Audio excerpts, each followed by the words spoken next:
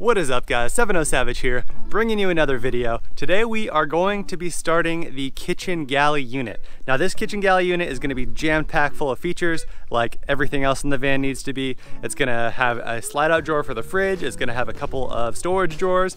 It's going to contain our 15-inch Rivati sink. And this video is going to be a little bit more technical than the last one, just to kind of give you guys a better idea of how I actually went about making this thing. So let's go ahead and dive right into it. The cabinet is made out of two main materials. The first one is 1/2-inch birch. I use that for all of the panels and all of the exterior facing faces. I also used pine 1x3s to frame out the entire inside of the cabinet. The whole idea of this cabinet is to have something that's A, very light, and B, very strong. If you use 3/4 inch plywood everywhere, like most cabinet makers do, that's gonna be a pretty heavy unit. Using 1/2-inch plywood everywhere while only framing out the structural portions with the pine 1x3s allows you to have a lightweight design that's also very strong. So the very first step that we need to do in order to start building this cabinet is start building the frame. The frame, which is made out of pine 1x3s, are connected using pocket hole joinery. So to be able to do the pocket hole joinery that I'm doing on all of the pine 1x3s and pine slats in general, you're going to need this Craig pocket hole jig. You can find this thing on Amazon. I'll put a link in the description below. But essentially the Craig jig kit includes the clamp that goes on this thing to drill your pocket holes. It also comes with the drill bit for the pocket holes and a drill bit for putting the screws into the pocket holes. And then you also have to buy this clamp that comes separate, which helps you get the first screw into the pocket holes in a set that you're doing. So you guys will see me using these tools throughout, but this is how you make these pocket holes with ease. All right, so making a pocket hole is super simple. The first step is using a couple of pieces of the jig here, the actual jig itself, the clamp for the jig, and then the drill bit to do step one. So we're essentially gonna drill the pocket holes now.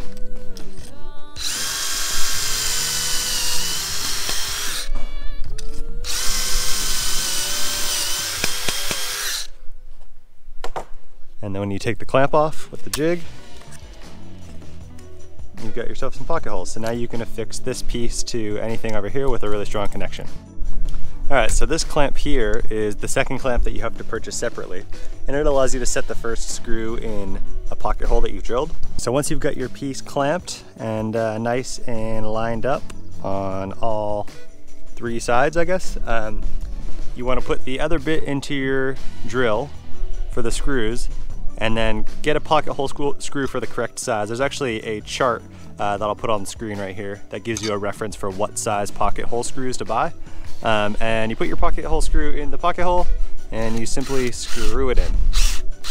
All right guys, so now that I've taught you how to make pocket holes, let's go ahead and use them to create the frame for our galley.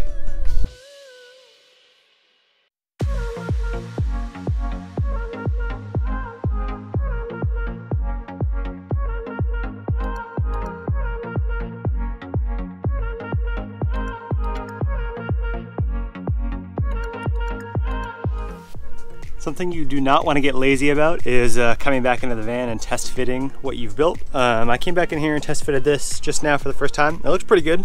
The length is pretty much perfect. After I put my 1/2 inch on both sides, it's going to go edge to edge. But front to back, I definitely made it a bit too big here. It doesn't need to be this wide. And doing some calculations with how big my butcher block is, etc., I have opted to pull these guys out and replace them with slightly shorter ones. So back to the hardware store, gonna get some more materials and keep cranking on this guy. All right, so once you've got your frame, it's time to go ahead and start cutting your sheet products. So you can really use any tool of choice. A lot of people prefer using a table saw.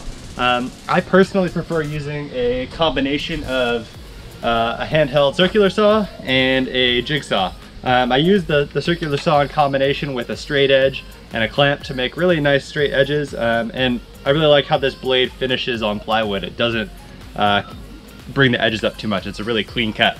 So use whatever you want, but these are what I choose to use, and I'll put a link to these two tools in the description below. Alright, so the next step is obviously screwing the faces that you cut out into the frame. Now you want to be cognizant here not to screw from the outside in so that you obviously won't see the backs of the screw heads. Sometimes it feels unavoidable, but with a combination of pocket holes and extra long screws from the inside, you can usually accomplish that. You also want to drill a pilot hole before you screw any wood screws in there. That will prevent the wood from cracking.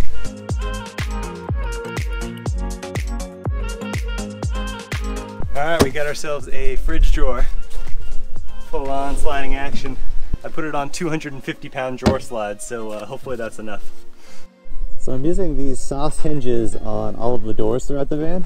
They're pretty easy to install and they work super well. So you essentially start out by just drilling a couple of pilot holes that are the same width as the template that they give you for the soft hinge. And then you go back over them with the router and make a nice little trench for the hinge to fit into.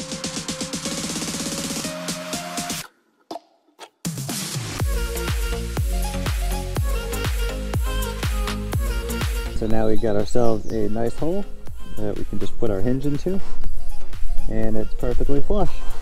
Very simple to do. These things are really strong, they work really well.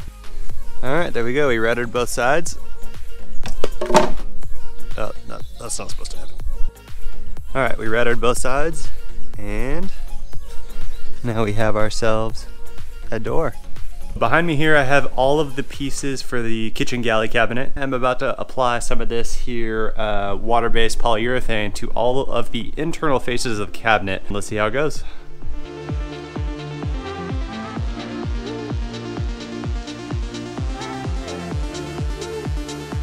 All of the inside faces are now sealed with polyurethane, and I did 3 coats. It's probably pretty hard to see on camera, but it's a bit shinier on the inside, slightly, and you can definitely feel it. Pretty excited with how it turned out. I guess there you can see the glare a little bit. It's just a little bit shinier and it feels a bit more durable. Now it is time to move on to the priming of the external surfaces before I paint them. I'm using this Zinsser 123 general purpose primer.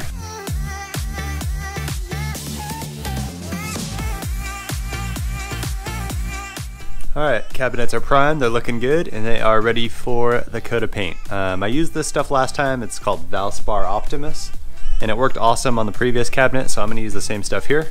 Let's go ahead and get cracking.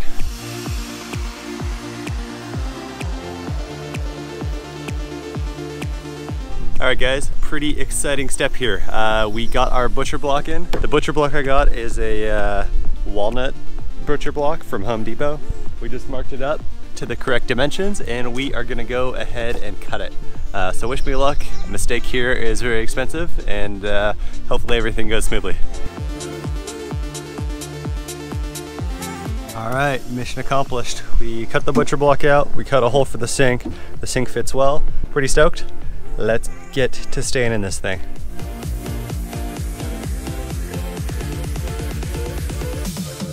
Alright guys, here we are with the finished butcher block. It's looking pretty dang good. This is it compared to the unfinished version before I put any of the water locks on here. And this is simply just a water locks finish. So I did 7 coats of water locks over a week, and this one has nothing on it at all. Here we are. The butcher block is finally placed on top of the galley unit here, and the galley is complete. I've actually also bolted it to the back of the van using some plus nuts into this rib right here, and so it's in there super sturdy right now. I'm still gonna bolt it to the floor when time allows. Anywho, it's looking awesome. The butcher block came out really nice. It looks super shiny. It's a semi-gloss. It's actually not coated in any plastic or anything. It's just the tung oil, that Waterlocks tung oil that I showed you guys in the previous clip. This here is a Ruvati sink. I will paste a link to that in the description below. It's a really high quality stainless steel sink. It comes with some accessories like this little cutting board piece and some cooking utensils, etc. So the final step here for polishing this cabinet was adding the latches and the handles. I decided to go with black hardware everywhere to keep it consistent throughout the van. And for latches, I primarily went with Southco latches.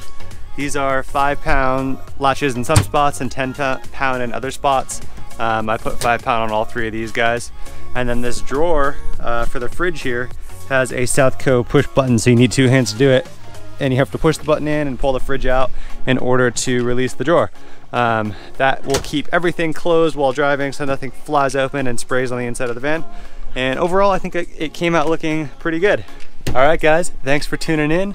I hope you guys like the Galley unit as much as I do. If you haven't subscribed to the channel yet, don't forget to hit that subscribe button below the channel and turn notifications on so you don't miss any future updates to the van. Other than that, thanks for watching, and I'll see you next time.